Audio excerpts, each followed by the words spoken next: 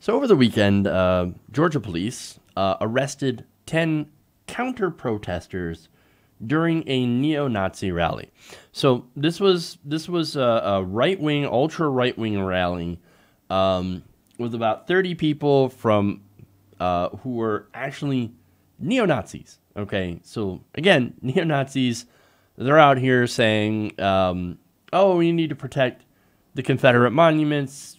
We need to make sure to go after the Jew media and all that stuff. So there were some counter protesters there, and actually they outnumbered the neo-Nazi protesters by quite a bit. So the police decided, you know who we're going to target? We're going to target the leftists. Now, their crime was wearing masks in public. Wait. According to HuffPost, the officers, who themselves wore bulletproof vests and helmets and carried semi-automatic rifles, it basically looked like they were some sort of police occupying force, had cornered anti-fascist protesters and then grabbed those who still had masks on, tossing them to the ground, handcuffing them, and arresting them. At one point, an officer pointed to what seemed to be a modified AR-15 at the face of counter-protesters, none of which who appeared to be armed. Now, there was one armed counter-protester, and that's it. Well, I'll get to that later. But hey, oh, look at that. So we're gonna keep order by pointing these weapons at unarmed counter-protesters. You know, because we respect their right to assemble, we respect their First Amendment rights and all that stuff. So that's what we're gonna do. But wait, they're not a threat. They're counter-protesters. But again, there's this whole myth of, oh my God, we got the violent leftists out there. And they're wearing masks. They're so scary. Antifa with their masks. They're so fucking scary.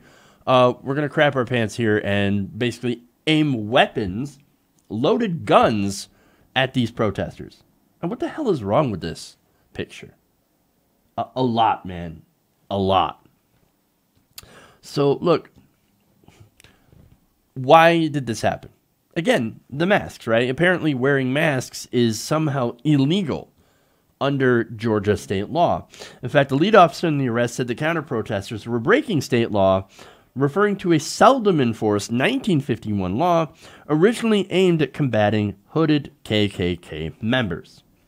So the cops are treating left-wing protesters, anti-fascists, anti-racists, the same way that they would treat the KKK, except that it is seldom enforced against the KKK. All right, then. And look, this is after the Charlottesville rally, where neo-Nazis ran a car, through a crowd, injured 19 people, and killed one, Heather Heyer. And you know what they did down south in a lot of these different states, by the way, after that happened?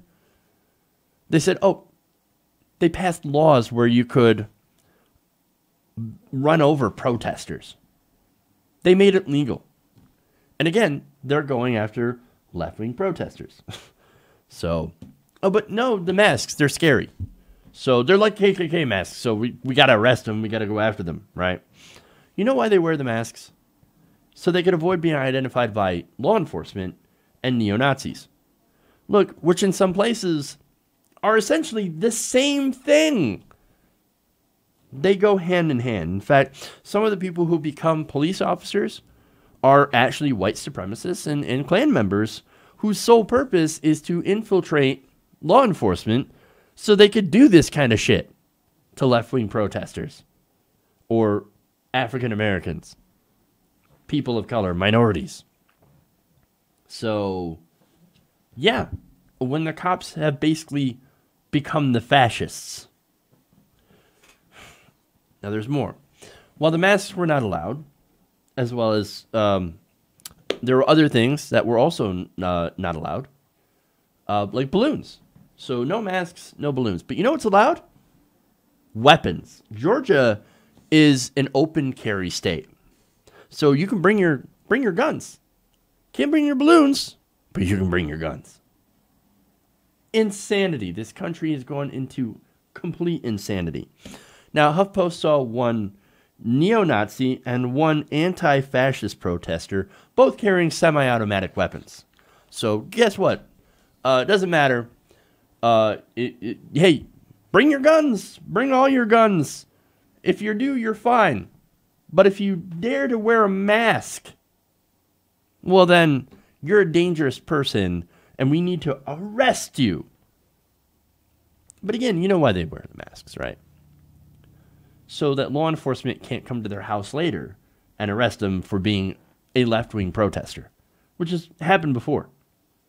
Like if you're an anti-racist and anti-fascist protester in Charlottesville, for example, the government, the state government, has put you under surveillance, very likely put you under surveillance. And again, there are cases where this has happened. While, of course, if you're a member of an ultra-right-wing group, well then, no, nobody in the government's going to watch you because it might offend Republicans. Also, this is why the federal government no longer, even under President Obama, looked into right-wing terror groups. Places like, or groups like Sovereign Citizens and these other white nationalist, racist hate groups. No, can't look into them because some Republican congressmen feel this targets Republicans. No, it targets the ultra right-wing fringe of dangerous people. Again, these are neo-Nazi groups that have talked about openly killing segments of the population and who have hurt and, yes, even killed people belonging to that segment of the population. They have a platform of hating anybody who is different. And if that offends you, if the thought of watching them and making sure that the government keeps tabs on them so that they don't hurt and kill people, if that offends you, then you're a terrible person. It is as simple as that. You're likely one of them. It's amazing that here in America in 2018, we have literal Nazis out there that are protesting, and yet it seems to be the left that gets targeted far more. You know what the first thing the Nazis did? People like Hitler, when they took over the party, they kicked out the actual socialists. And again, this group of protesters, by the way, is like the National Socialist Union or something. They're not socialists at all. They're incredibly ultra right-wing. Again, the first thing that they do is they kick out the actual socialists. They kick out the left-wingers. They kick out the academics. And then they fill these people, or these groups, with people that are incredibly hateful. The leader here called out the Zionist media. They're calling us a hate group. Oh my God. You are a hate group. You hate other people simply for being other people. That is a hate group. Again, this is history all over again, where right-wing groups that are dangerous are ignored, and leftists, again, all over, journalists even, are being targeted by the government. If you're not concerned at all about this, then I don't know what to say. Hey everybody, thanks for watching this video. If you want to see more like this, please hit the subscribe button below. And if you want to support truly independent progressive media, please consider becoming a patron at patreon.com/TYTNation.